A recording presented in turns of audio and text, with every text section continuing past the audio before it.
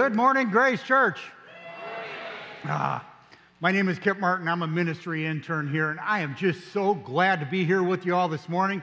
But as they go out real quick, give the band a hand. You know, our foundation, our rock, our guitar players, and then Bill and Emily stepping in to just make our worship experience incredible. I am honored and privileged to be able to bring the message to you this morning. So let's jump right into our message today. Last week, if you were here, you heard from Michael Mosley, one of our missionary partners, because it was Send Conference Week. However, as Emily said, now we're back to our regularly scheduled program, continuing with our Sunday message series we've been in called Rebuild, as we walk through the story of Nehemiah in the Bible. In case you're just joining us for the first time, here's a quick recap of where we've been. Ready? It's going to be real quick. 4 weeks in like 30 seconds. Nehemiah, who was a Jew, was at the time the cupbearer to the pagan king of Persia, Artaxerxes. He receives news that the walls of Jerusalem are destroyed and its people are in trouble. 70 years prior to this, Jerusalem had been overtaken, and many of the Jewish people were in exile in many places, Persia being one of those. And many were still living in Jerusalem amongst the ruins. Now, Nehemiah has never actually lived in Jerusalem. He was born in exile, and he has no experience at all as a builder. But through prayer, he feels as though God is giving him the mission to go rebuild the walls of Jerusalem to help his people who are depressed, helpless, and left without protection from enemies. So he gets permission from the Persian king to go, and he heads the 900 miles or so away to Jerusalem. He assesses the damage to the walls and then begins to build a team to help with the physical rebuild to help that start. So far in the story, things have gone smoothly. Nehemiah hasn't had too many bumps in the road until now. So today we're going to talk about opposition to rebuilding. Now, I don't know where you need some restoration or rebuilding in your own life. It may or may not be actual walls or roofs after the hurricane. There's been a lot of that needed around here. But there are so many other secret parts of ourselves that need help that we need help to be all God intends us to be. Wouldn't you agree? You know, it could be addiction. It could be homelessness, jobless, relationships, any number of things. The list goes on and on. Well, if that's so, God will be your helper in your personal rebuild. But I can assure you that you will face opposition from the outside when you try to change anything, even when it's good change and godly and healthy and all the rest.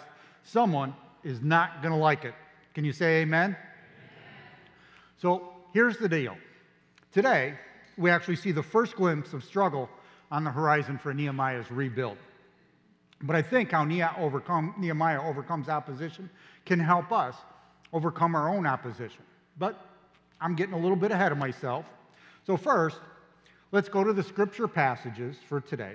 Sit back and relax. Listen up. It's going to take a little bit, but it's a really good story. I'm going to jump around just a bit from Nehemiah 2 to Nehemiah 6, sort of like when you're in college and you got the cliff notes to give you the highlights of the book. Not the whole thing. So this is going to be a flyover. Now, in your free time, I encourage you to read the whole thing. But meanwhile, today, sit back and listen. Dun, dun, dun. Now, here's what Nehemiah does. So, we rebuilt the wall till all of it reached half its height, for the people worked with all their heart. But when Sanballat, Tobiah, the Arabs, the Ammonites, and the people of Ashdod heard that the repairs to Jerusalem's walls had gone ahead, and that the gaps were being closed, they were very angry. They all plotted together to come and fight against Jerusalem and stir up trouble against it. From that day on, half of my men did the work, while the other half were equipped with spears, shields, bows, and armor. The officers posted themselves behind all the people of Judah who were building the wall. Those who carried materials did their work with one hand and held a weapon in the other, and each of the builders wore his sword at his side as he worked. But the man who sounded the trumpet stayed with me. Then I said to the nobles, the officials, and the rest of the people, the work is extensive and spread out, and we are widely separated from each other along the wall. Wherever you hear the sound of the trumpet, join us there. Our God will fight for us. Okay, so after this, then Sanballat and Tobiah, they send a few cease and desist messages, like stop the building, and let's pick back up. Here's the response. Then the fifth time, Sanballat, yep, like I said, fifth time. There were 4 of these before this, but the fifth time, Sanballat sent his aide to me with the same message. And in his hand was an unsealed letter in which was written, "It is reported among the nations, and Geshem says it is true, that you and the Jews are plotting to revolt, and therefore you are building the wall. Moreover, according to these reports, you are about to become their king and have even appointed prophets to make this proclamation about you in Jerusalem. There is a king in Judah. Now, this report will get back to the king, so come, let us meet together." I sent him this reply. Nothing like what you're saying is happening. You're just making it up out of your head. They were all trying to frighten us, thinking their hands will get too weak for the work and will not be completed. But I prayed, "Now strengthen my hands." One day, I went to the house of Shemaiah, son of Deliah, the son of Mehetabel, who was shut in at his home. He said, "Let us meet in the house of God, inside the temple, and let us close the temple doors, because men are coming to kill you. By night, they are coming to kill you." But I said, "Should a man like me run away? Or should someone like me go into the temple to save his life? I will not go." I realized that God had not sent him, but that he had prophesied against me because Tobiah and Sanballat had hired him. He had been hired to intimidate me so that I would commit a sin by doing this, and then they would give me a bad name to discredit me. Oh my. What is going on? Nehemiah is facing some opposition, some big opposition to this very good and wonderful project of God. So, hold on a minute. What is opposition really? Well, I'm glad you guys asked that. You guys really ask really good questions, you know that? But let's take a look at that and be clear about it. Because if we're going to learn from Nehemiah how to deal with opposition to our own personal transformations and God's will that we want to work on, we're going to have to be clear. So for our purpose today, opposition is resistance that works against something, someone, or another group. Opposition is any resistance that directly tries to intervene against us. So why is this distinction important? Well, for example, to remember that opposition is not just disagreement. Like this. If someone says that peas taste better than chocolate chip cookies, I absolutely, definitively disagree with them. My wife is shaking her head. Yes, she knows how I dislike peas. However, I'm not facing opposition in my disagreement.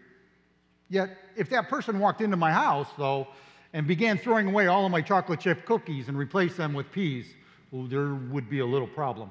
But then I would be facing some opposition. Nowadays, I think many of us, the world, myself included, have a heightened tendency to make a disagreement into opposition. We become offended and angered easily. When, in fact, the Bible gives us some pretty clear instruction to be quick to listen, slow to speak, and slow to anger. And whether that's political, social, spiritual, or cultural disagreement, we need to check ourselves to make sure we're not creating this great opposition in our minds where there's really just another perspective. But while we can call lesser things opposition, it doesn't mean that opposition can't be more dangerous than peas versus cookies as well, because it can. We also need to realize that opposition can actually come from real evil. Jesus told us there was an evil one, and that he would come to try and kill and destroy, and it's true. And yet, on the other hand, everyone who comes against us isn't evil. We live in a world where it's very easy to dehumanize someone and make them evil or a version of the devil. We like to categorize people as us versus them, as objects instead of people, especially when they're doing something that feels harmful to us. So let me remind you how Jesus lived. Jesus did not call every person that disagreed with him, or even every person that opposed him, evil. He identified evil for what it was, and also he saw others as humans who were wounded and broken. He met people that wanted to oppose him and offered them grace and truth. So let's not lose sight of seeing people as people, not as objects or evil, when they oppose us. Here's what else we can know about opposition. It's on the screen. Say it with me. Ready? Go. Opposition is inevitable. Yeah, isn't that the truth, though? No matter where we are or what we're trying to accomplish, whether it's in our relationships or our own soul, there will always be our own versions of Sanballats and Tobiahs that oppose it. Even Jesus knew it as he encouraged his disciples with these wise words. I have told you these things so that in me you may have peace. In this world you will have trouble, but take heart. I have overcome the world. So we're going to look at how Nehemiah navigated his opposition to discover a solid truth to hold on to, and it's this. When opposition rises up, I can trust God's power living inside me. Say that with me. Ready? Go. When opposition rises outside me, I can trust God's power living inside me. Now, I recently heard Pastor Taylor Brown, he was talking about Harriet Tubman. And so the other day, I watched the movie Harriet. Movies are better than the Cliff Notes, just saying. Harriet is about the life of Harriet Tubman. And here's a picture of her. And now she helped create and lead the Underground Railroad. The Underground Railroad was responsible for more than 300 people being delivered from slavery in the 1800s. Harriet was an illiterate slave who escaped, but she wasn't satisfied with just her own freedom. She wanted to help as many other people that were enslaved to be free as she could. So over the course of, some say, up to 19 trips, Harriet risked her life going back and forth to help people get free. Now, to watch this movie, it seemed impossible that she survived. Her life was constantly threatened, and she was always in danger of being caught and severely punished or killed. Now, there was such an urgency to catch her that slaveholders posted a $40,000 reward for her capture. That would be equal to about $1.5 million today. Yet, she continued to take trip after trip, bringing people to freedom and deliverance from their slavery. After that, in the Civil War, she led armed detachments, first woman to do so, and freed another 700 slaves. What kept her going? What kept Harriet focused on the task at hand? Here's what Harriet herself says. She believed the mission was bigger than just her. She said, "My home, after all, was down in Maryland because my father, my mother, my brothers and sisters, and friends were there. But I was free, and they should be free." And Harriet had a deep faith that God would help her do this. Not even being able to read the worn Bible she carried with her, her faith carried her. When asked about how she kept on going in the face of difficulty and danger, and certainly opposition, this was Harriet's response. "I said to the Lord, I'm going to hold steady onto you, and I know you will see me through." It was her loyalty to God and loyalty to a greater mission that helped Harriet press on in the face of great opposition. This was how she kept on going. See the movie if you haven't. It's really, really good. And this same loyalty to God and his plans, well, that's what kept Nehemiah going in the face of those who would betray and kill him and his people. Now, here's the deal. Any opposition you or I face today, it pales in comparison to the slavery that Harriet was facing or the enemies that were trying to attack Nehemiah. But we can learn a few things from them. Sanballat and Tobiah were, as we saw, vehemently opposed to Nehemiah's rebuilding project. They had some resentment going on. Why, you ask? There's another one of those good questions. They were part of two groups of peoples that God drove away from the promised land centuries before so that the Jews could settle there. They had a grudge going on. There was an axe to grind, and these two guys were going to grind it. So I want to give you 3 points today, or 3 ways that Nehemiah responded when he faced opposition. And these are things that we can or should do also. The first one is, don't remain the same, change your strategy. Don't remain the same, change your strategy. Albert Einstein defined sanity as doing the same thing over and over again, expecting a different result. Don't remain the same, change your strategy. This is a very practical thing. Flexibility and the open-minded ability to pivot in the face of opposition, that can save us. Halfway through building the wall, opposition came to Nehemiah. He could have just thrown in the towel, or should I say trowel, right then. But he didn't. Listen, someone right here might be in a season that seems like it is never ending when it comes to opposition and trouble. Perhaps you can't see the light of day yet in building out of the rubble of your health, your relationships, your finances, maybe an addiction, whatever it is. You've started down the road, and now you're around a bend, and you can't see the end. Let me encourage you, give you hope, and tell you that opposition today does not take away from God's goodness yesterday, today, and tomorrow. He's still good, and His grace is still working in your life. Keep on going. I've heard it said, the devil doesn't come after you when he's got you. He comes after you when you turn and go the other direction. Keep going. That's what Nehemiah did, and you can too. Now, Nehemiah gives us a beautiful picture of what it looks like to keep on going in the face of this attack. While trusting in God's power, he changes his strategy to match the opposition he was facing. Same thing is true with you and me when we face opposition. Sometimes our strategy just has to change based on the opposition that we're facing. Instead of doing it one way, we need to do it another. So what is your strategy shift that needs to happen? Maybe you've been trying to rebuild a relationship by your own force, and you need to shift to the humble way of Jesus instead. Maybe it's an addiction, and you need to begin to work a program of recovery. Maybe you're trying to rebuild your finances, and it's time to adjust your priorities in line with God's heart. Maybe instead of always looking for a fight or conflict at work, you can love and serve others like Jesus did.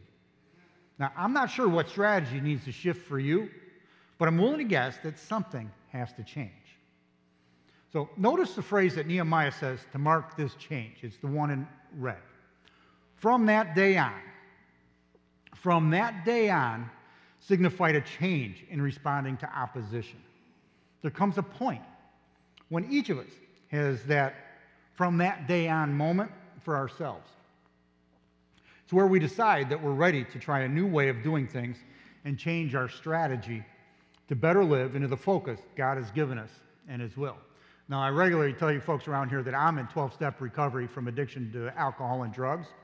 And my from that day on moment was September 20th, 2013. That's my sobriety date. Thank you.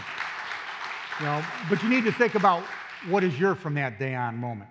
Here's the second point, or what else we can do to trust God's power inside us in the face of opposition. And it's this. Don't retaliate, respond in prayer. Don't retaliate, respond in prayer. Just about the only thing missing from Nehemiah's opposition story is some revenge. No matter how often Nehemiah faced opposition, he chose not to retaliate. Even when it would have been easy to say they deserved it, that justified retaliation. No, Nehemiah didn't give them the same that they were giving him. It was an example of the teaching Jesus would give many years later to love your enemies and pray for them. In fact, that was Nehemiah's response instead of retaliation. Prayer. Here's a reminder of what Nehemiah said after the second form of opposition. It's in red, and say it with me. But I prayed, now strengthen my hands. Now, if you've ever needed to pray and didn't quite know what to say, strengthen my hands might be a really good start. Maybe instead of occupying your mind with dreams about getting even with them, you can fill it with thoughts about giving grace to them. Spend time praying for strength for you and for God's grace to lead and guide them. So we've been having some testimonies in this series of people who have faced similar things that Nehemiah has. Today is a very special day for me because I would like to invite my lovely wife, Gwen, up here because she has faced some definite opposition, and she's going to tell us how God helped her to overcome it, how things changed for her as she kept faithful. So let's give Gwen a big hand.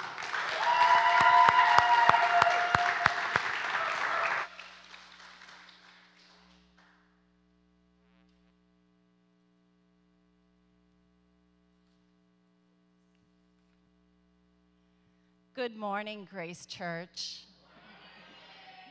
I want to ask you all right now a question. Have you ever prayed to God and felt like you got your prayers answered quickly, or maybe you had them answered? Let me see a raise of hands. Good, good. Well, how many of you in here have ever felt like you prayed to God and you didn't get an answer? That you prayed for a very long time and you're still waiting? Yeah. I waited 15 years. 15 years I prayed that God would change Kip's heart. It was a long time. Yeah. Well, let me just share a little bit about before Kip. See, I was married before, and one day my husband had told me he no longer wanted to be with me. So he was leaving me, and I had a 1, 3, and 7-year-old. And what happened was he ended up doing something, and he went to prison for 13 years. When he went to prison, I had the IRS, the SEC, the feds at my door. I was possibly going to go to prison too because I had to go before a grand jury. My life just unfolded. I didn't know what I was going to do. I had no house, no bed, no car, nothing. I had 3 small children, and I was struggling. But what happened was God got me through that. I took action. I started to get back on my feet. I started to work. And as I was working, I met my husband, and that was Kip. I met him on Love, AOL Love, which is no longer there, a dating site. So I did meet him on a dating site. And he had 3 girls. I had 3 girls. I thought, this is great. He didn't drink. He didn't smoke. I thought, man, this is even better. But then, as our time went on, he started drinking Old Duels. And then he started drinking beer. That led to other things. And it started leading to women. Now, when he had his first affair, I was devastated, and I thought, you know what? I'm going to buy you a boat because I'm codependent, and I wanted to keep him. And so as we worked things out, all of a sudden, he had another affair. I buy him a Corvette this time, thinking, I want him. I want him to love me. What's wrong with me? Well, as we were going through all of this stuff, of course, I had other things that happened. My mom died, which was my best friend. And then my youngest daughter wanted to commit suicide because her father had gotten out of prison, and he said he wanted nothing to do with them. She was devastated. And then, of course, the recession hit. And I had 12 real estate offices. I had worked my way back up, and I, again, lost everything for the second time. I lost my car, my house. I lost everything. Not only that, I was still struggling with Kip. But God remembered my prayer. Remember? It took 15 years, but God remembered. And when he changed Kip's heart. I saw a change. He started going to church with me. He started working a program, Choose Recovery. He came here. He started also giving his life to God. I start seeing a change. But I also needed to work on me. I was still struggling with my codependency, my wanting to please. And God got me involved at Choose Recovery here in the codependency. Also, I serve here. I help out in the kitchen team on Monday nights. God's been working on me. And last week, I was at Kairos Outside. It's for women who have loved ones that's in prison.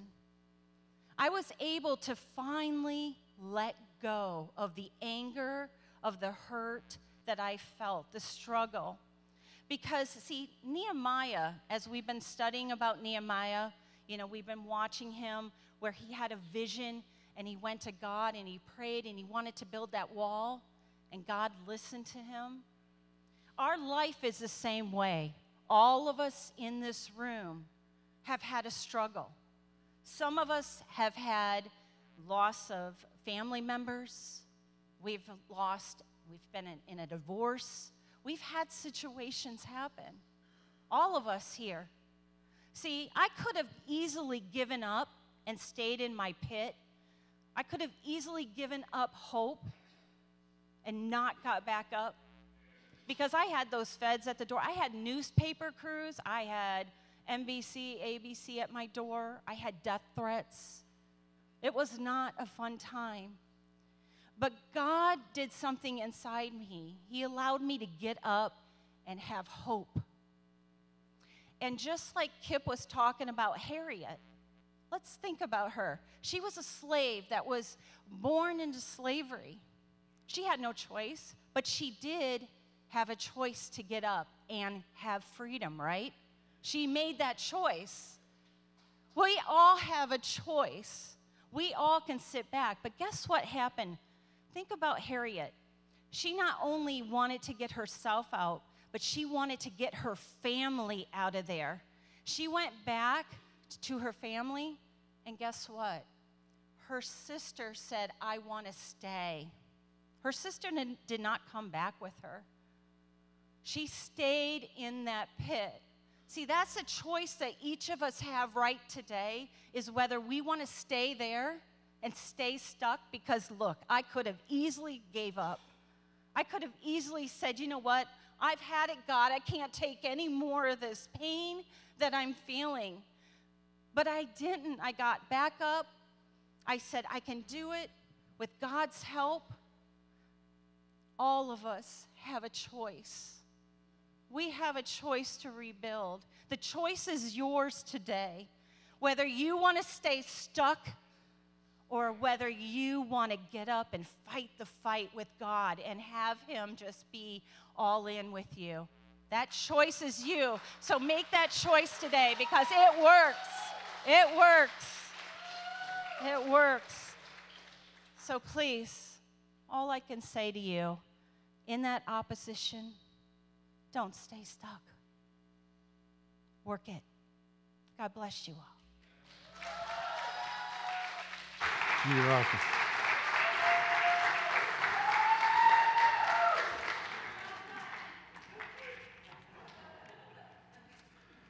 Give Gwen another hand.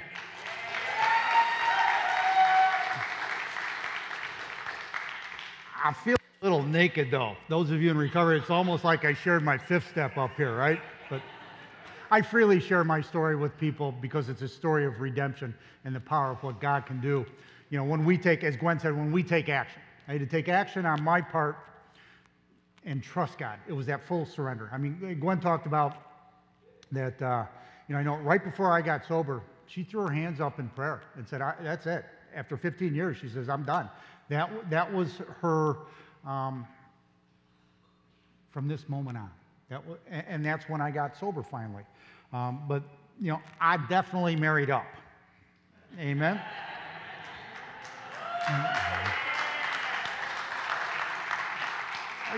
And Gwen preached the rest of my sermon for me, so that's awesome. But because here's the third point, or way that Nehemiah responded when he faced opposition. And it's how Gwen responded and how we need to respond. And it's don't retreat, run to the Father, not from your mission. Don't retreat, run to the Father, not from your mission. Listen, God has a plan for you and the rebuild you need in your own life. He's got a plan. And I can guarantee you, his plan is much better than any that we come up with. You can trust that. He needs you faithful to trudge. The word trudge means walk with purpose. So be faithful to trudge through the opposition you're facing or that you will face. Harriet Tubman's very life was threatened, and she held fast because she knew what she was doing was God's will for her. Gwen held fast and stayed faithful. Like she said, she prayed for 15 years for me to step up and be the spiritual head of the family. Honey, did you ever think that we'll be up here on a stage sharing a message together on a Sunday morning? She's shaking her head no if you can't see her. Yeah, that's all. Only by God. Nehemiah's very life was threatened, and he held fast because he heard from God that rebuilding Jerusalem was the thing to do. So as the band makes their way back up here, listen to what Nehemiah said. But I said, should a man like me run away, or should someone like me go into the temple to save his life? He said, I will not go. I will not go. Here's what Nehemiah is saying. You're not getting rid of me that easy. Gwen said the same thing. And here's the deal for you and me. If God leads you to it, God will see you through it. I like that one, right? If God leads you to it, God will see you through it. You can bet your life on it, but you can't do it alone. You'll need to run to the Father and cling to the Son and rely on the power of the Holy Spirit. So here's how we need to respond.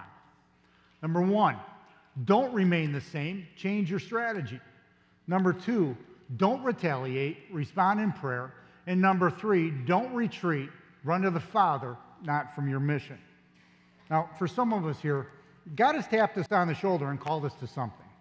Maybe it's to go to a certain place, to serve in a certain way, to reconcile a relationship, to do something new, to love in a new way, and the list goes on and on. And maybe we've thought about retreating or running away from it all. You faced opposition, and it just seems too much. I want to encourage you today and give you that hope to not retreat from God's will. Don't quit. Change it up. Don't hit back, but keep praying. Don't run from what you're called to. Instead, run to God. Carry that with you. Let Him embrace you, and let Him carry you through. He'll be with you in the journey. In a moment, we're going to open the altar up here to let you come and pray. If you're joining us online, make where you're at a place of prayer as well. Please stand and join me in prayer. Father God, thank you for the stories in the Bible, the story of Nehemiah and how he was rebuilding the wall, and how that speaks to us in our heart and how we can rebuild our life. Let us change our strategy, respond in prayer as we're doing now, and let us run to you, Father, not away from you, but run to you, not from your mission. And we ask all this in Jesus' name. Amen. The altar is open.